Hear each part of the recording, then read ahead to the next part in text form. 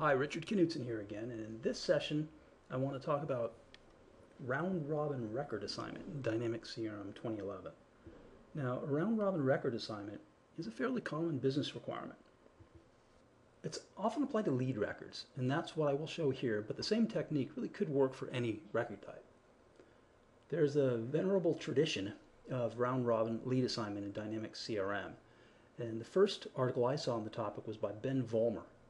And if you search for a phrase like the one you see here, it'll definitely come back in the search results.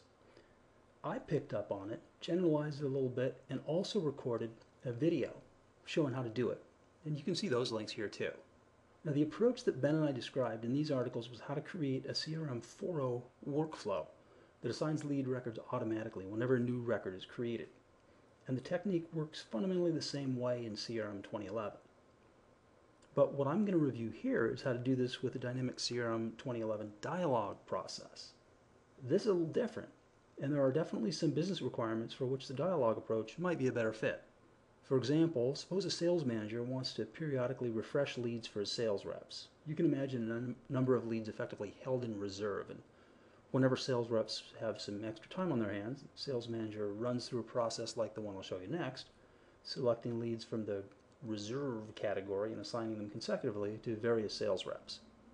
But let's switch to my demo CRM organization now and see how we can do this in Dynamics CRM 2011 using a dialog process. So now let's switch to my demo CRM organization and take a look at how this can be done in Dynamics CRM 2011 using a dialog process. First, here's my list of users. I'm currently signed in as Mr. Sales Manager. I'm associated with the root business unit, it's Acme here, and you can see I've got two other users, East Salesperson and West Salesperson. Each is assigned to correspondingly uncreatively named business unit.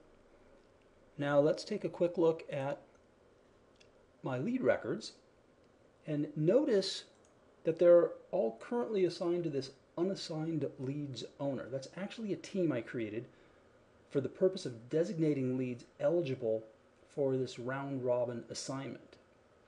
Now, this is important in this case because this is not an automatic process. As you'll see next, the dialog process actually builds a query for leads assigned to this owner only and then walks me through the process of assigning them one by one to any users participating in the round-robin assignment process. So how do I run the dialog? The approach I took was to write the dialog process for the user entity, and I'll explain why in a minute, but in the meantime, I'll switch back to my view of users, and then I'll select my record. I'll click Start Dialog on the ribbon, and then select the Assign Lead Round Robin process here. So when the dialog kicks off, you can see the first page of the dialog has two prompt response pairs. The first one is a drop-down list of the leads that are eligible for this assignment process. Now I'll be deliberate about this and select the first one and then respond with a yes to the second prompt, which basically just asks me if I want to go again. I'll go ahead and do this 4 times consecutively. And if you watch carefully while I'm doing this, you'll see that each time the previously selected lead is no longer in the list.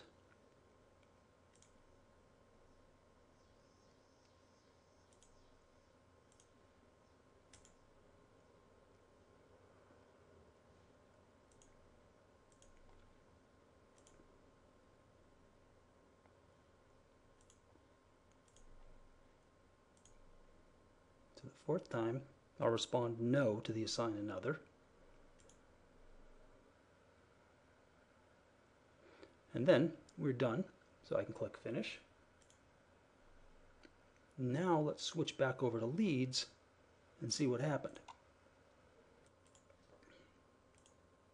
You can see here the results of the round-robin lead assignment process. There are basically 3 owners getting assignments here. There's a team called House Leads and the 2 salespeople. You can see the first lead went to House Leads, the second to West Salesperson, the third to East Salesperson, and then the 4th lead I assigned went back to House Leads started the process over again. So what we'll do next is take a look at how I built the process so you can understand why it works like this.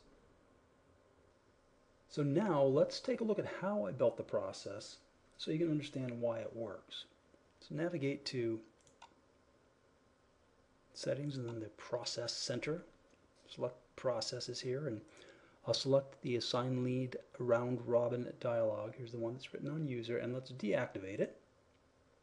So when I open the dialog in the Dialog Designer, you can see in the Properties section that it's available to run both as an on-demand process, that's what lets us run it from the ribbon, and importantly here as a child process, that's what lets us give the user an option to run it repeatedly. I'll show you how that works in a minute, but for now let's minimize the properties, give us a little bit more room here. Note that the steps are all contained within 3 stages. And I'll collapse them here so you can see the structure. I'll expand the first stage now, which basically does 2 things.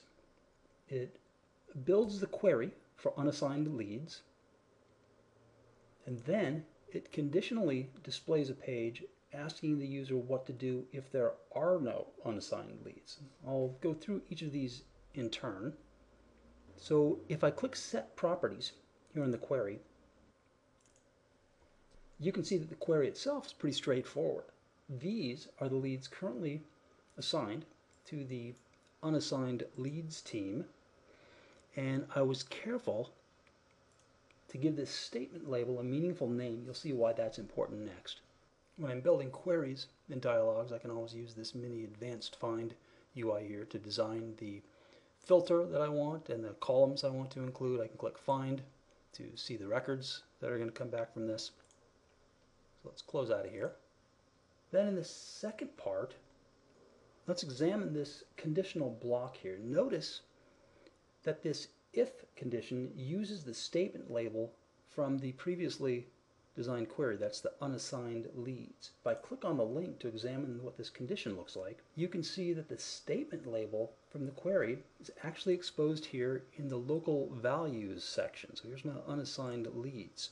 Queries are super important in dialogues, and you can see that they've got this records property. This is designed so you can tell how many records came back from the query. In this case, if the number of records that come back is equal to 0, there are no eligible records, so we need to build this little page here to ask the user what to do, and then if they don't want to proceed, then we can just stop the dialogue at that point. Now let's go on to stage 2. Stage 2 is pretty straightforward. It displays the main user experience, the page with the 2 prompt and response constructs that we saw when we were running the dialogue. The first one is the one that presents the drop-down list of leads. If we go into this prompt and response, the properties for it, you can see the statement label here is selected lead, because when the user is done with this, one of these leads will be selected. Here's the prompt. I could put tip text in there if I wanted to. The response type is an option set, but importantly, rather than hardwiring this with the defined values, we want to use the query CRM data option here and get those values from the query that we've created. And that's why we build queries so much in dialog processes, really, so we can build flexible processes that change as our data change. I could change this up if I didn't like that created on date there. It's not adding much value. I can just get rid of it. Don't need the separator anymore. So now we've made some changes to that. Then in the next prompt and response, notice I've called the statement label here repeat with a question mark. So in the third stage, we'll use that to determine whether or not we want to call the process again recursively. That's the option to repeat we gave the user. So let's collapse stage 2 here, and now take a look at the process logic that's all included in this stage 3. Okay, stage 3 is probably the most interesting, so let's expand that and take a look at that. It really consists of 2 conditional blocks. The first one I've got selected here. The first one figures out whose turn it is to be assigned the selected lead. You can see if this lead counter value is set to 1, then the lead is assigned to west salesperson. If it's 2, to east salesperson. And if in this otherwise block, we assign those to the house. And notice that inside the first 2 conditions, there are steps to increment the lead counter. You see that here. And in the second condition, you see that here. But in the last conditional block here, the otherwise, you can see that the counter is reset to 1. Now, all round-robin processes really implement some version of this fundamentally similar logic. Now, we'll come back to where that lead counter comes from in a second. That's critically important for the round-robin type of process that we want to implement here. But let's take a look at the second conditional block. So I'll minimize this one. This is what gives us our ability to repeat a process. So we branch according to what the user said they wanted to do. So if the repeat response label is equal to yes, then we use the link child dialog command to call the same dialog. That's why we made this thing available for calling as a child process, if you remember from up in the properties section. Otherwise, we stop. But now let's go back to that first conditional block in stage 3 and figure out what that tricky lead counter thing is all about. So click that link here for the first condition to see what I can find out about it. Now remember, the dialog was written for the user entity. You can see that from here. If I drop down this first column, you can see that user is the primary entity for this process. But everything here in this related entities section, these either have a one-to-many relationship to the user entity or a many-to-many, and for our purposes we only really need to care about the ones that have a one-to-many relationship to user. So these are parent entities of the user entity. I created a custom entity called counter, and I created from it a custom one-to-many relationship to user. So if a user record is a child record of a counter record, then a workflow or a dialog process running on the user record will effectively be able to reach up into the counter record, that parent record, grab the value of a field and do something with it. And that's what we're doing here. So I'm exploiting that ability of the process, the running process, to go up into the parent record, and I've got a field there called lead counter, and if it's equal to 1, that's that first test there. And that's what we do there. So we do 2 things with the value of that field in the parent record. Well, first, you've just seen we do the conditional testing here and here to see whose turn it is, to get a lead assigned to them. And then we can increment it so that the next time the process is run, it'll advance to the next person in line. What does that update look like? Well, here's the update step. And you can see here we only see the parent entities. But here we select lead counter and click set properties. You can see here we are in the process designer version of the form for the counter entity. And you can see here we're using the increment by operator just with a hardwired version, a value of 1 in there, so that we're incrementing it in this case. In that very last step, we're going to update the lead counter record, that's the parent record, by using just the set to. We're setting that to 1. Now I'll close out of the dialog process now, activate it, and navigate back to my list of users and open up the form for the sales manager, who I'm currently signed in as, remember? And you can see from here how the many-to-one from user to that counter entity is expressed. It's a lookup field. On the child form, it's a lookup field. And notice it's populated with a value that is the specific user record, this one, is a child record of this specific counter record. If I click here, click this link, you can see the current value of the lead counter field is 1. But if we run the dialog again, which remember I can do from here because I can run a dialog either from the selected record on the data grid or directly from the form. So I'll go ahead and run it from here again. We'll just take one pass through here so you can see how that value changes. So here's my assign lead round robin. Pick the next one in line. I'll put assign another. I'll respond to that no, so we can finish this off. Because what we want to do now is go back up into the lead assignment counter and verify, sure enough, that increment by step has changed the value of lead counter from 1 to 2. And that's probably a pretty good way of sort of getting some intuition about this, seeing how it actually works behind the scenes, how this child record, in this case the user record, reaches up into the parent who's got this relationship. So this one user record is the single child record of this particular lead assignment counter record. If I wanted to, I could customize this counter entity, look at its one-to-many relationships to verify that we've got one of those with user. There's our lead counter. So this is the custom one that was created. Open that up, and I'll change this so that the display option, rather than do not display, is use plural name. Use that display order. It needs to have a value of at least 10,000, I believe it is. All this will do is it'll make it a little bit more obvious that there's this parent relationship from the counter record type to the user record type, and that a specific record has been attached to it.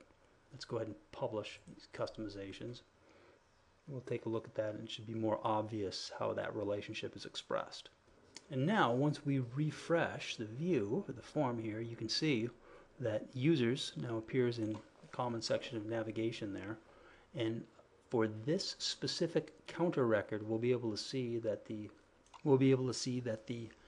user that we've been running this dialog for is indeed a child record. That sales manager user is the single child record of this lead assignment counter record that we're on, that we're using to manage the lead assignment process. And the reason that we take this technique, the fundamental problem that this solves for us, this approach of creating this custom entity to track the counter and having it have a parent relationship to the records that we're running the process on, it's because otherwise there's no persistence model in a workflow or a dialog. One dialog session or one instance of a running workflow doesn't know anything about the previous running instance. So otherwise we'd have no way of knowing what the lead counter was, what record we should be on.